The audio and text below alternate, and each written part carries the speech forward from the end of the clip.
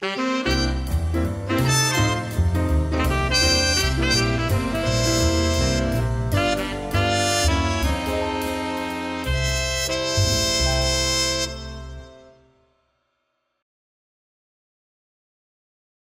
one thing that I love about your work, you think out of the box. I love it. I love it. How about Devon Morgan? Okay, well, hi, Gene. My name is Devon Morgan. Howdy. I am a voice actor myself, and I've recently starred in Matthew's Eevee cartoons. My first one being Dusky Views Devon, and I'm pretty much gonna star in more in the near future. Ooh, very cool. My question to you is that, like, when you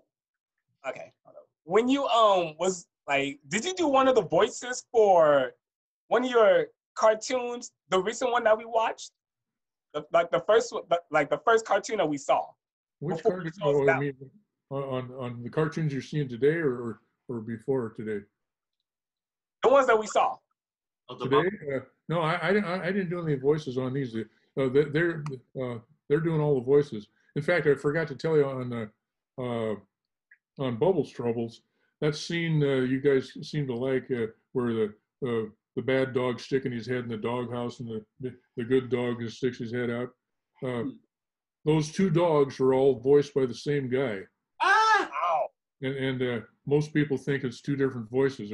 It's Kwame. His name is Kwame Ricks, and he's an amazing voice. Oh, one more thing was, when the big dog is trying to bite, and you hear the bang, bang, bang really sound loud. Yeah. We make our own sound effects. So that sound effect was, I took a metal chair, and we had a piece of tubing, PVC pipe, and it was bang, bang, bang, bang, and that was. Oh my God! And every once in a while, we come up with our own sound effects. Like what was it? We got.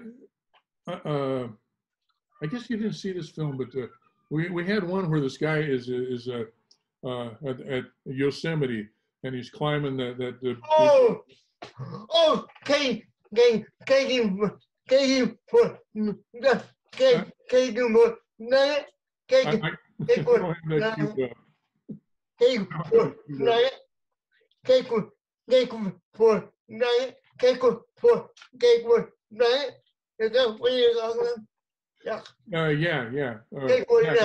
It's called Taken for Granted.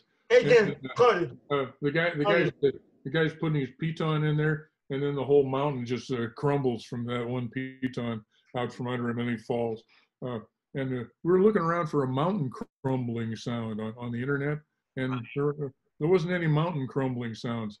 So it turned out that every other day I shared this room with an art teacher, and she had this box that looked like a popcorn box, a square popcorn box. It's plastic. And she kept all her scissors in there. And this one of the guys who was assisting me as a teacher, he goes, shakes the thing against the microphone, and it sounded like a mountain falling down. So we used it for that. And then we had another one called the Bland Canyon, where there's no echo in the Grand Canyon, so the forest ranger has to be the echo for anybody that yells something. Right. And so we had when one of the guests is insulted and walking off in a huff, we wanted to have dirt sound. The only footsteps we could find was on linoleum, hear an echoing down the hall. And we had a door that there's this little burlap bag, and they're always using it to keep the door open. And it turned out it had charcoal in it, and it was a thing for, I guess, sterilizing something. And I picked the thing up, and I went, boom, boom, boom, boom, boom, and it sounded like dirt, footsteps in dirt. And the other thing, we had another one where we had horses. And the old thing they used to do in radio was they had coconut shells to make a sound like horses. we didn't have any coconut shells, but I remember there was a party like a week back in the office, and they had these plastic champagne glasses. So I took the stems off and just had the bowls and went cloppity, cloppity, cloppity, clop. And then we lowered the pitch and it sounded like horse's hooves. So it's fun making up sound effects. Very cool. Very cool. Kevin Ewing. Yeah, I really liked what you were doing on those cartoon films. I think you really made it real with the sound effects and things that you've been using. I loved that moment inside the plot of the cartoon thing from Bubble Troubles, the ones, yeah. And then I found out about people doing the sound effects from that, and that made it much more real. And wow, and that's really really amazing that you got into what you got into a lot, and I love that. Exactly what Kevin said too. When did you know, when did you get into animation? Well, me? Yeah. Well, it was 1978. I just got divorced, and I thought, I was up in Oregon, and I thought, suddenly everything that I thought in my life was just suddenly upended, and I thought, I got nothing to lose. I'm going to head for Los Angeles and see if I can make it in cartoons. And I was lucky enough, the second week I was there, they were, it was just pure luck. They needed anybody who was breathing at Bakshi to finish Lord of the Rings on time. So I got in there, and that got me in. Now, what were you doing before animation? The closest I had to anything, I worked in a film lab, just organizing film up in Portland, Oregon. The guy that did the California Raisins, he had all these films processed there. So that's the closest I came. I actually tried to get down to Hollywood 3 times, and the third time was the charm. Right. Persistence. Yeah. Matthew Payne. You never give up. Yeah. So the designs of the characters in the movies that you've shown today, are they your students' designs, or do they sometimes give you an idea and you design characters? I can help that. Yeah.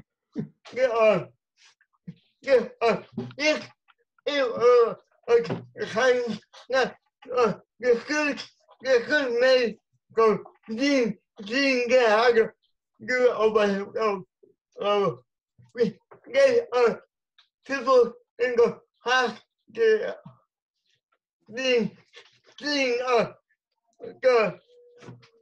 what he gave us bubble trouble he had to do what your favorite movie yes so him with a so idea and we had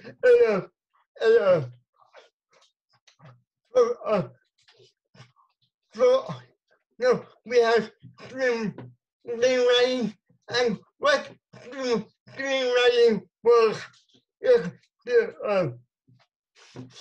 we had read our own screen can you help me out? Can you help me out? Yeah, well, on Bubbles Troubles, I was still drawing and having them as assistants. But all these other films, except for that one, they're all drawing it all themselves. I'll tell them, yeah, you ought to make that nose a little straighter or something. But they're doing all the drawing and they're doing all the designing too. Now, do you treat, beside teaching the animation, screenwriting, or what are the different classes you teach? Well, I've been teaching. I teach all kinds of stuff now, but yeah, I like I teach voice acting, so I teach them how to do voices because I learned from Dallas McKennon, who did all the voices for the Archie cartoons, and so I learned all the tricks that he had told me. And so teach them that, and then screenwriting. So show them how to come up with an idea, and how to stretch it out and make it work. And then I'll show them how to draw. The other thing I'm doing now is I noticed a lot of people when they draw, they always draw from the front. Uh-huh. So I've got a class now where drawing your character from every angle. And yeah, drawing character from every angle. Can I say something on that? Yeah, go ahead. Drawing every angle. That he can write everything straight. He wanted him to do it from a corner point of view, corner point of view, right there. One point of view. Yeah. Well, the thing is that actually one of the bus drivers, I was like, why does everybody just draw from the front? And he says that's because they always see themselves in a mirror. Because nobody's got they got a mirror like this. Nobody's got a mirror like in a clothing store where you can see yourself from every angle. Right. But the funny thing is, everybody's taking selfies, and they always take selfies like this. Nobody takes a selfie like this or this or this, so you can see all the way around. So or the bottom of their foot. Yeah. So I'm trying. I'm breaking them, breaking to that habit, so they can start seeing the world three-dimensionally.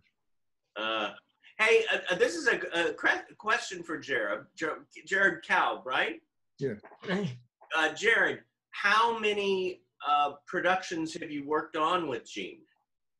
Well, all right. I can't count them all, but I've been really having Gene out with a lot of stuff.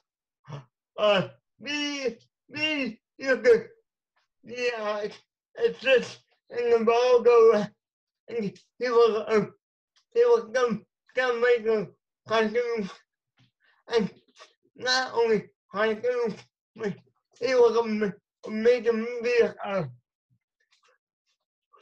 with other like in the can you hear me?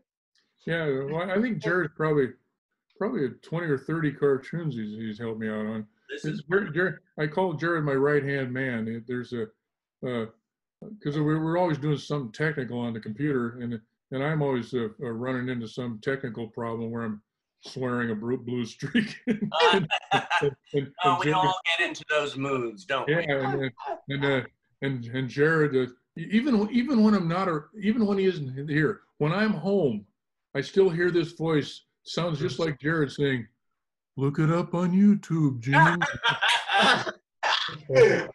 I know. And Jared always helped me find the answer. Yeah. Austin, Vance. Hi, I'm Austin Vance, and I'm an animator as well. Cool. And I got a question. What is your favorite part of the whole animation process? Well, probably thinking up the idea. When you're actually drawing it, that's where the work comes in. But thinking up the idea is the real fun part. And the thing is, the way your brain works. There's a left brain and a right brain, and there's a rational brain, and there's the little kid kind of brain, the right side of the brain. and I think I'm more right-brained than left-brained. I'm not logical. So right-brained people are good at starting a project and terrible at finishing it. Left-brained people are terrible at starting a project but great at finishing it. So not too many people are balanced. But so I'm good at starting a project, and then I have to just work at it to finish it. So, you know, I have a couple of things. I mean, you wrote a book, how to get a job in animation and keep it. And yeah. And then you also have this film, Created Equal: The Art and Artist of Alchemy. Yeah, that's the documentary. It's you can see it on gumroad.com. And Jacob never silly Newmark was a narrator for that. Yeah, Julie Newmar narrated Created Equal: The Art and Artist of Alchemy. It focuses on 4 artists of Alchemy. And the other thing with Julie is for the one of the breakthroughs we had was Julie, her son John, has been having birthday parties at the United Cerebral Palsy Center in Culver City, and so he every year until this pandemic came along, for the 5-6 years we've been doing. She sends up the raw footage, like about 4 hours of footage. Right. And these guys, we look at it and we boil it down to about 3 minutes. And these guys are getting to be really good editors. Yeah, you can lose that part. Yeah, they get it cut down to, they're really good editors now. They know how to drag and drop and where to cut, you know. Well, it's an art to take 4 hours of footage and make it into 3 minutes. Yeah. These guys have been doing it for about 5 years. Yeah. I've seen a couple of those too. I've seen a couple of her birthday parties, and I went, that's Jean's edit, you know, and Alchemy. Yeah, these guys are amazing. Yeah.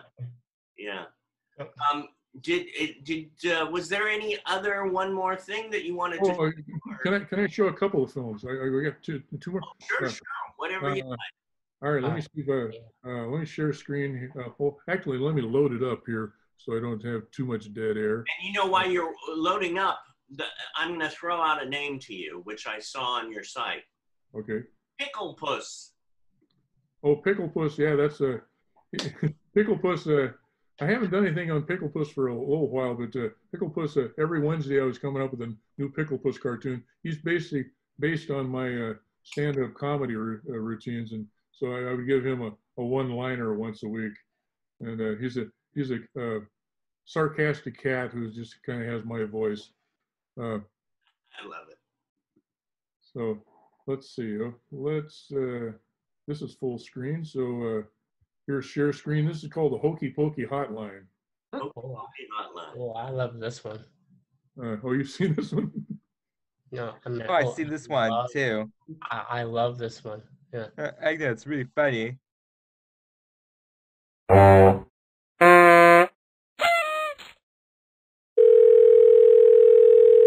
Hokey Pokey Hotline. I'm having trouble with my hokey pokey. What's the trouble, sir? I don't know my hokey from my pokey. Can you walk me through it? Yes, I can walk you through it. Now put your left foot in. What? Put your left foot in, sir. Left foot? Your left foot. Are you putting your left foot in, sir? Yes, I am. Take your left foot out. Did you take your left foot out, sir? Yes, I did. Now put your left foot back in. Okay. And shake it all about. Did you put your left foot in, sir? Yes, I did. Are you shaking it all about? Yes, I am. Now put your right foot in. What happened, sir? I was still shaking my left foot. And then you said, put my right foot in. I had both feet in midair. I'm sorry, sir. I should have told you to take your left foot out first. That's okay. Is your left foot out?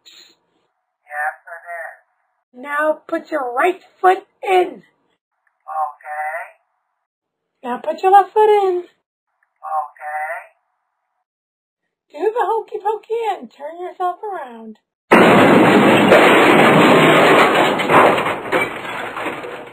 What happened now? You told me to turn yourself around, so I did a cartwheel fell on the table. I should have specified. I meant keep your feet on the floor when you turn yourself around. Let's try it again. No thanks, you helped me enough already. My back can't stand any more help. You're welcome, sir. Call back any time. The Hokey Pokey Hotline, that's what we're all about. Kimberly did the voice on that one. The one thing I forgot back on Bubbles Troubles, the old lady that owns the dog, that was Sophia, the girl that wrote the thing. She did the voice of the old lady. Love it. And let me show one more. So you have different writers for all the films? These I've been writing. Wonderful. They'll throw in a joke here every once in a while, but sometimes it's a little. If we have to wait to get an idea, we'll be waiting for a while. So just keep it going, and then we have something for everybody to draw. Let's see. Well, let me get that big, and then am I still sharing screen, or do I have to do it Not again? yet. Okay, let me try. Wait a minute here. Oops. Where did my? There it is.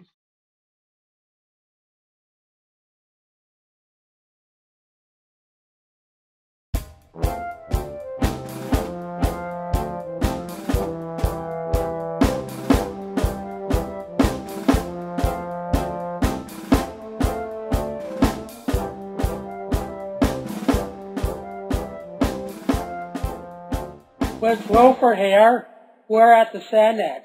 They are about to repeal law of gravity. Speaker's calling the meeting to order. Let's take you to the floor right now. Not that floor. The chair recognizes the senator from Alabama.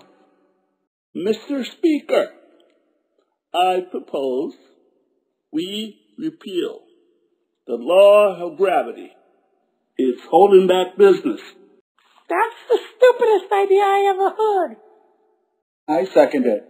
All in favor say aye. Aye. Are you kidding me? All opposed say nay. Nay. The ayes have it. The motion carries. What? The Senate has just repealed the law of gravity. Wait a minute. Wait a minute. Something's happening on the floor. Senators are floating up in the air. It's unbelievable. Oh no. They're headed for the ceiling. Oh no. They're crashing through the ceiling. They're floating up in the sky. Wait a minute. Wait a minute. This just in. People all over America are floating into space. It's Wilfer, on location in space. Senator, how can you voice this bad idea on the American people? I may voice it, but they second it. Mr. Speaker, I propose we reinstate the law of gravity. Aye.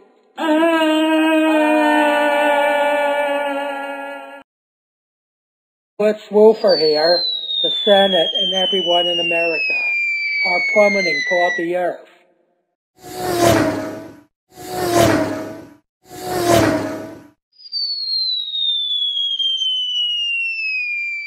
Amendment! Amendment!